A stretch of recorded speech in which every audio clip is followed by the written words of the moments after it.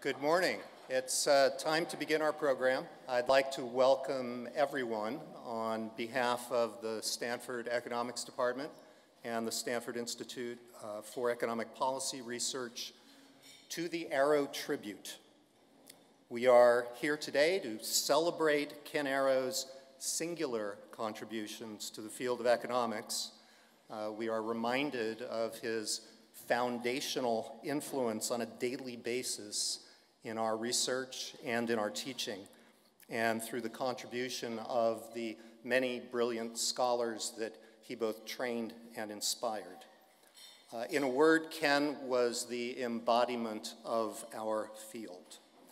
When he passed early this year, we knew as a department that we had to do something special to commemorate his life and work, but it wasn't obvious what that thing should be. So I did what all self-respecting department chairs would do when faced with a difficult decision, which was appoint a committee. The committee consisted of Al Roth, John Chauvin, and Matt Jackson, and the three of them came up with the wonderful idea of organizing this conference. To appreciate the reverence that Ken inspired, I think you only have to look around you in this room. The group of scholars who've come here today to honor Ken's contributions is truly extraordinary. I honestly can't recall another gathering that has brought together so many of the profession's stars in the same place at the same time. As you can imagine, a conference such as this is not an inexpensive undertaking, and we're grateful not only to the president and provost of Stanford University, but also to the Hewlett Foundation for generously providing the necessary funding. And I'm joined up here today by Larry Kramer, who's the president of the Hewlett Foundation, as well as a former dean of Stanford Law School, who is going to say a few words of welcome, followed by Al Roth, who will introduce the program. Larry.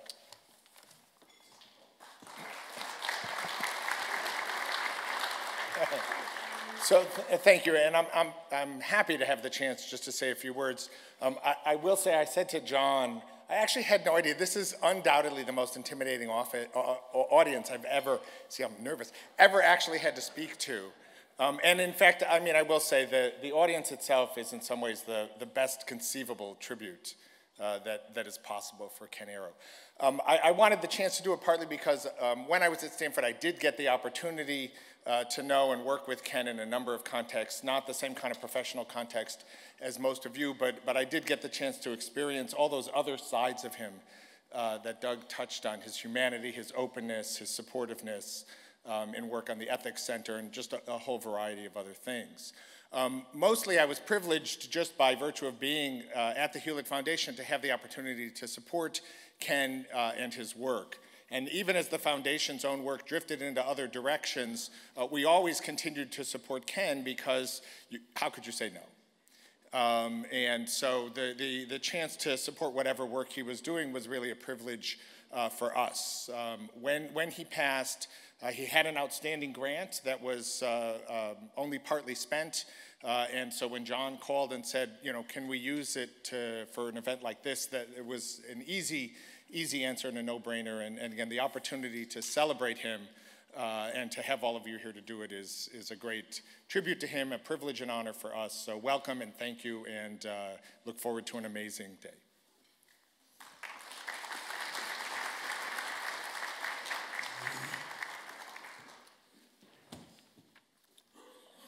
Well, many of us here are going to miss Ken unexpectedly, you know, at odd times in the years to come. But our job today is not to miss him, but to celebrate him. And for those of us who work in economics, he will always be present because we work in the edifice that he constructed. So our topics today, the setting up the program was hard because Ken touched every aspect of economics. There'll be particular panels on social choice and general equilibrium and health economics and finance and teaching. Not only was is Ken still the youngest Nobel Prize winner to date, but 4 of his students also won Nobel Prizes, and some of them are here. And then there'll also be personal reminiscences throughout the day, and some panels and talks on his more general contributions. So it's going to be a busy day. I'm supposed to urge everyone to pay attention to the time limits when they speak and when they come back from the breaks. And what we're going to do first, though, is take note of the Nobel Prize that was awarded today to Dick Thaler for his contributions to behavioral economics. And Doug Bernheim is going to speak about that, and so is Vic Fuchs. Thank you.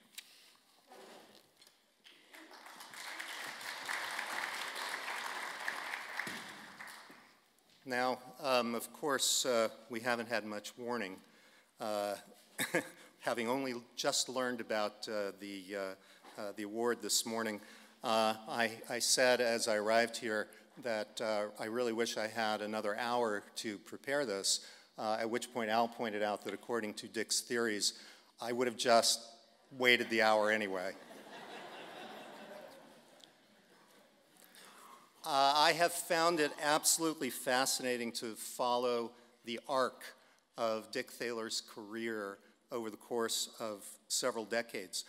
When I started paying attention to behavioral economics, which was in the early 1980s, it was very much a fringe field. Thaler was by far its most visible champion. These days, many of the ideas from behavioral economics, and we can tick off some of them, for example, time inconsistency, fairness, these sorts of ideas have found their way into the mainstream of economic thought. And in fact, this is now the second Nobel Prize that we've seen in this area, the first, of course, going to Danny Kahneman.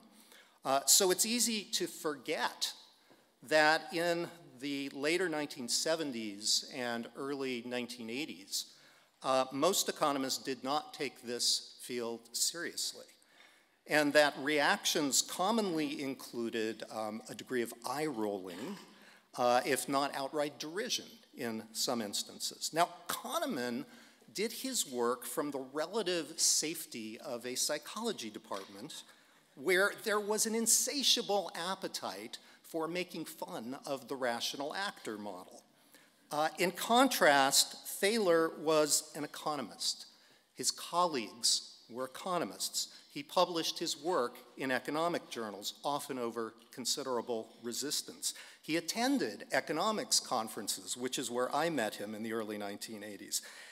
And intellectually speaking, he had very, very few allies at the beginning. To stay the course in those early days and to follow his conviction that economic analysis needed to be enriched with insights from psychology was an act of considerable courage, for which I personally admire him greatly. Given the resistance he encountered to his work early on, it would have been easy for him to become combative or defensive. However, he was, even in those years, unfailingly good-natured and even jovial. He made criticisms of the standard model with good humor. He told stories, he joked around, he cajoled. He asked us with a sly smile whether we really believed all the strong assumptions we were packing into our models. And ever so slowly, we began to come around.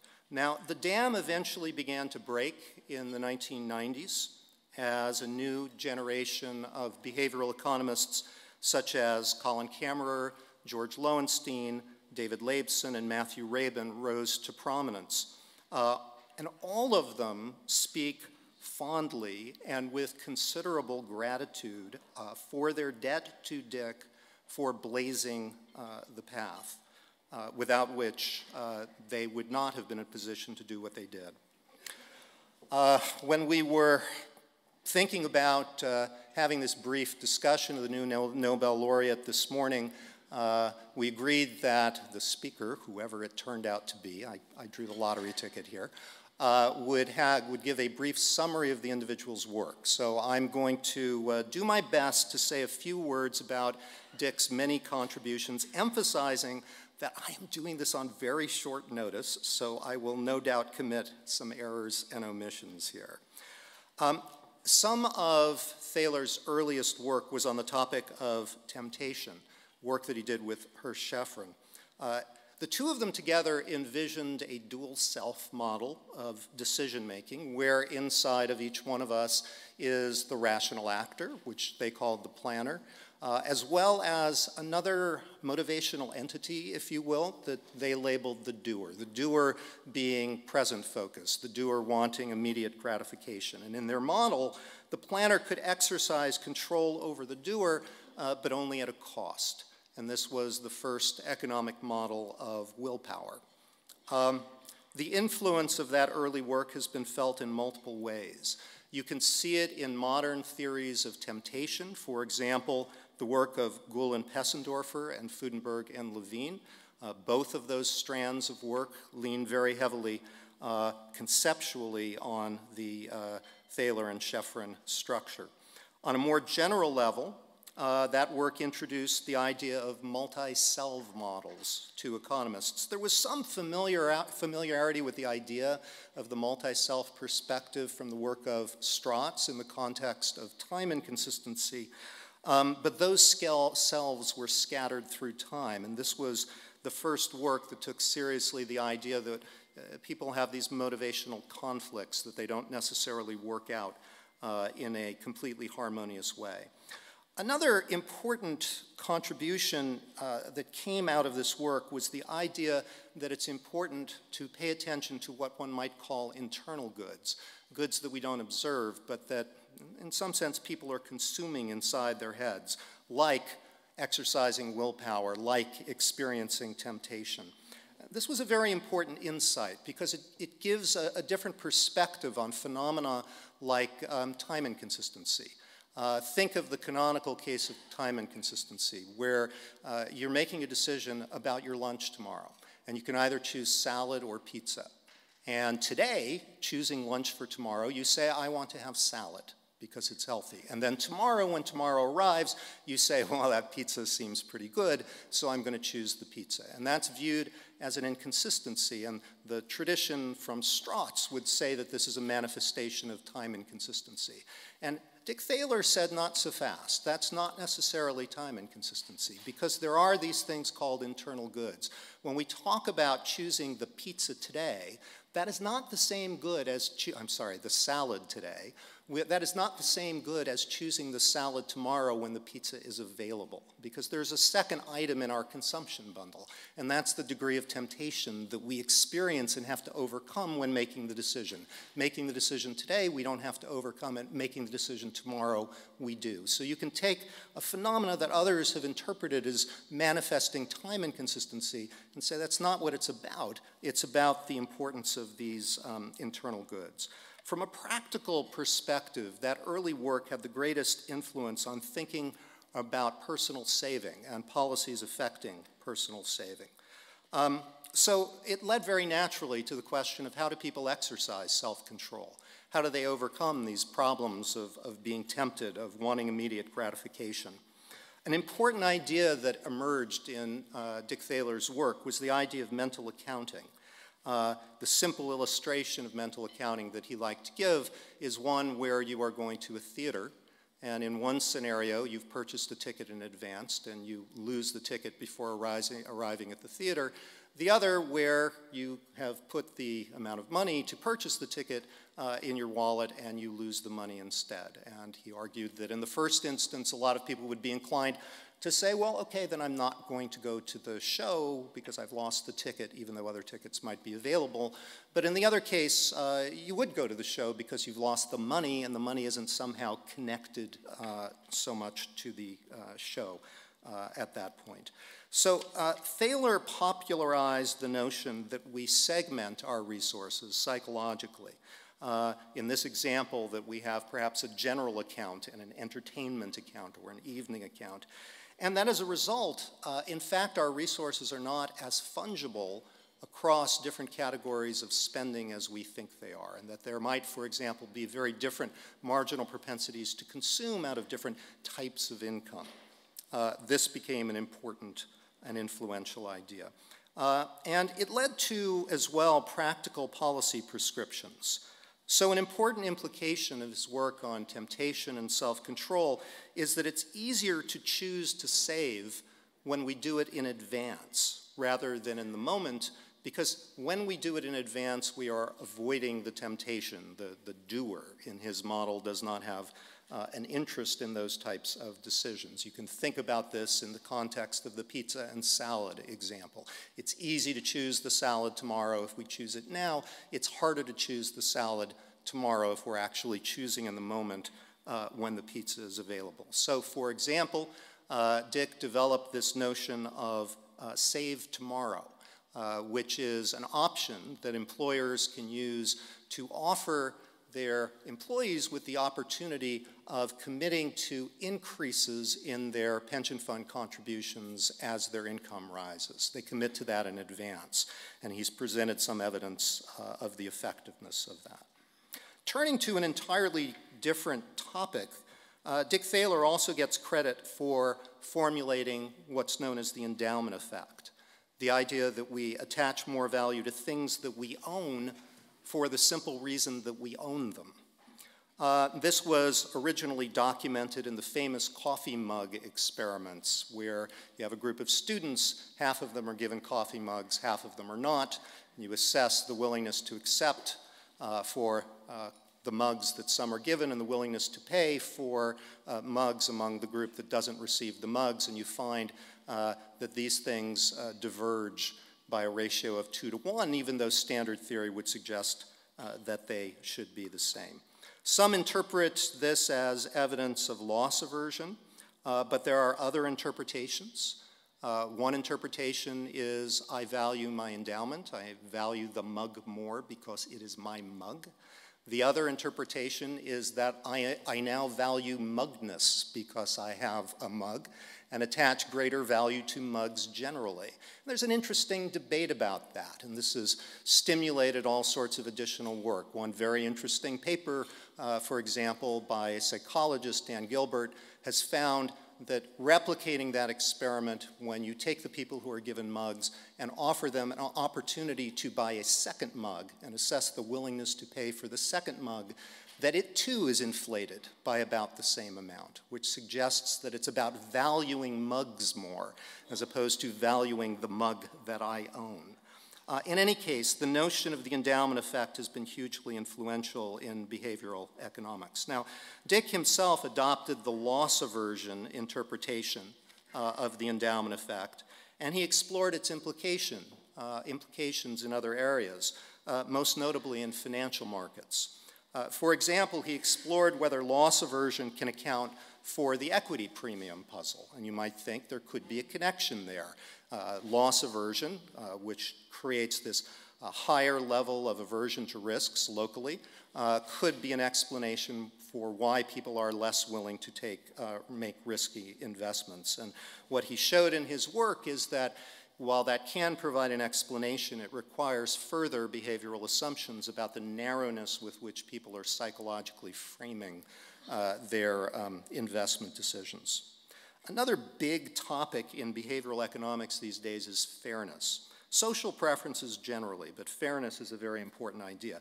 And not surprisingly, when you trace the economic literature on fairness back to its origins, you find Dick Thaler as one of the people standing at the beginning. He explored how fairness acts as a constraint on profit-seeking in particular. For example, moderating the tendency to take advantage of opportunities to gouge. An example would be overcharging for gasoline after a hurricane. What moderates those tendencies, and are those factors important in markets? In recent years, Dick has turned his attention most notably to the topic of nudges. And this notion begins with a very important idea in behavioral economics, which is the notion of frame dependence, or some people would say context dependence.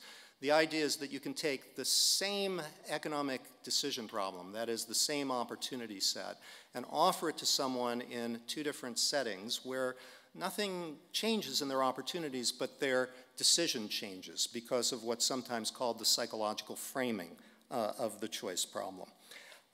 Dick has noted that this phenomena can be thought of as delivering to us a variety of policy levers. Because if we can change the choice architecture within which people are making decisions, if we can change the framing, we may be able to divert their decisions in more constructive directions. Examples of this include phenomena like default effects in 401k pension plans, where it's well known that people disproportionately tend to follow the default option that a plan names. Changing the default option does not change your opportunities in any meaningful way, but it does change decisions dramatically to a far greater degree, for example, than changing taxes, which people have spent a lot of time studying.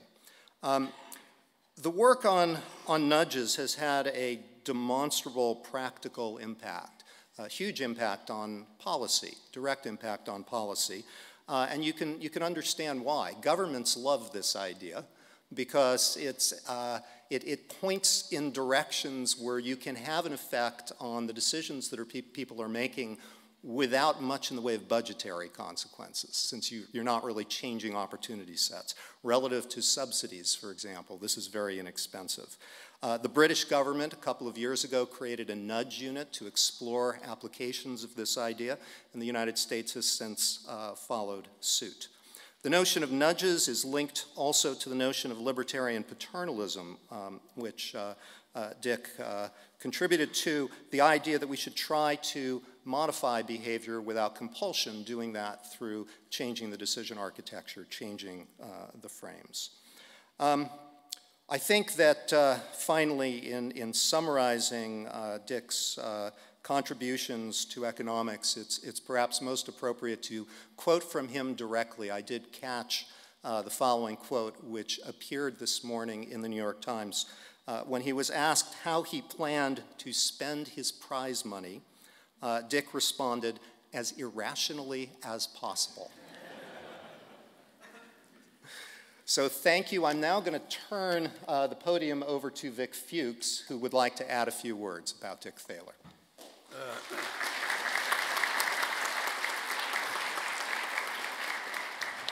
Thank you, Doug. I believe you said you had only a short time to prepare. I'm in awe to think about what would happen if you had sufficient time to prepare. But anyway, that was a marvelous summary, and I think everyone here can understand why you got tenure at Stanford. I have little advantage here in speaking after Doug, except that my relationship with Dick goes back earlier. It goes back to the 1970s, when John Meyer, in his wisdom, set up an office of the National Bureau out here in California at Stanford. And Sherwin Rosen, who had been a postdoctoral fellow at the National Bureau in New York, recommended a young fellow who had just done a dissertation with him to have a postdoc at NBER out in California, and that was Dick Thaler. And I had some administrative responsibilities for the office, and so we became friendly through the nexus of money, as you said. Anyway, Dick, during the course of the year, began to think about things different than the value of life, which had been the subject of his work with Sherwin. And it was, I think, very good work, and one of the early attempts to measure the value of life by wage differentials, which were correlated with the risk that people faced in different types of occupations. And I think my long-term memory is generally better than my short-term, and I seem to remember introducing Dick to Tversky and Kahneman. And somehow or other, the ideas that they were promulgating really clicked with Dick, and he went off on the work that eventually became his Nobel Prize winning work. Now, the thing that I would most point out is the extent to which his early efforts were met with ridicule, scorn, laughter. Sometimes he was fortunate enough to get just plain criticism. But I don't know if people here remember this. Some of you may have even been the source of the scorn and ridicule. But Dick took it all in reasonably good spirit. I think you conveyed that, Doug, that he didn't react the way an economist would react, more like a human. And he just kept working. And the thing that I would emphasize is the extent to which patience and persistence characterized his work and his life and his career. In this respect, I disagree with Kahneman. Kahneman in print has accused Thaler of being lazy and that he owes his success to the fact that he only works on things that are important and that he has something to say about. That was what his idea of, but that was wrong. I saw Dick then, and I've seen him many times since then, and I would say that you should encourage your students to take Dick's example to heart, that somebody believes strongly in something and is willing to put a lot of work into it and has patience and has persistence. It does, at least for some, eventually pay off. And that's all that I'll say this morning. Thank you.